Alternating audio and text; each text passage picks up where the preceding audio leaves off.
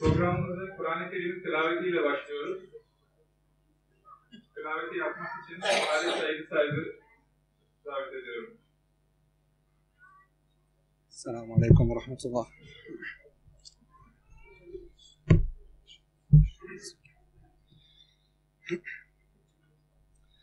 أعوذ بالله من الشيطان الرجيم الله نور السماوات والأرض مثل نوره كمشكاة فيها مصباح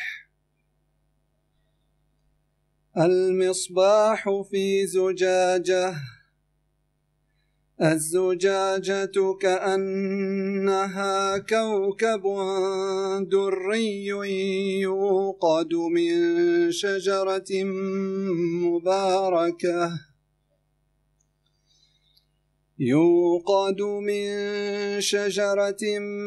مباركة زيتونة لا شرقية ولا غربية يكاد زيتها يضيء ولو لم تمسسه نار نور على نور يهدي الله لنوره من يشاء نور على نور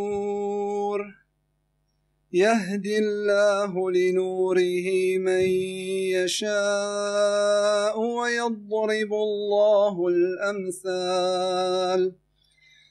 ويضرب الله الأمثال للناس والله بكل شيء عليم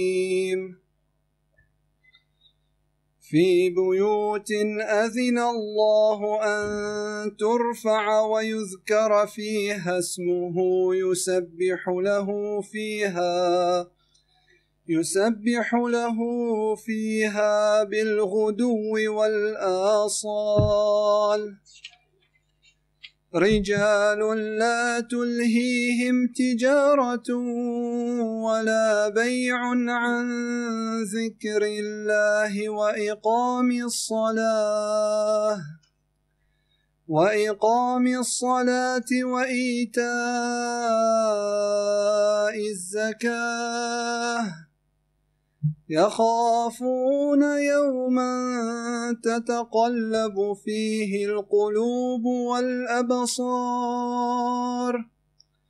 ليجزيهم الله أحسن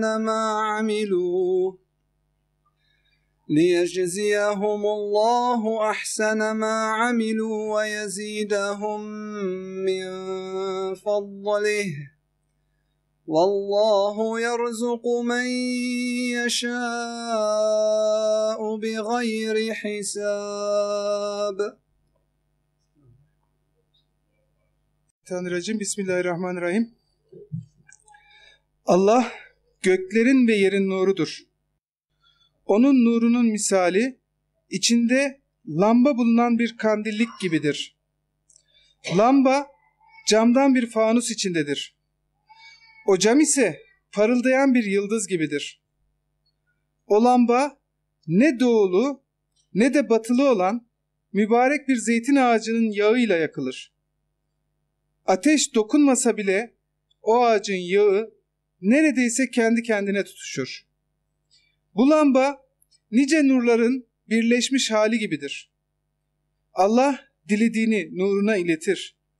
Allah insanlara gerekli olan bütün misalleri anlatır. Allah her şeyi çok iyi bilendir. Bu nur Allah'ın yüceltmesini ve isminin anılmasını emrettiği evlerde bulunur. Orada bazı erkekler sabah akşam onu tesbih ederler.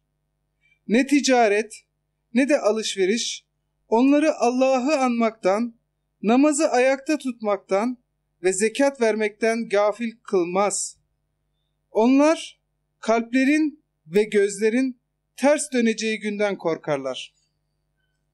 Bunun sonucu Allah, onların yaptıklarının karşılığını en iyi amellerine göre verecek ve kendi lütfuyla onları daha da arttıracaktır. Allah dilediğine hesapsız rızk verir.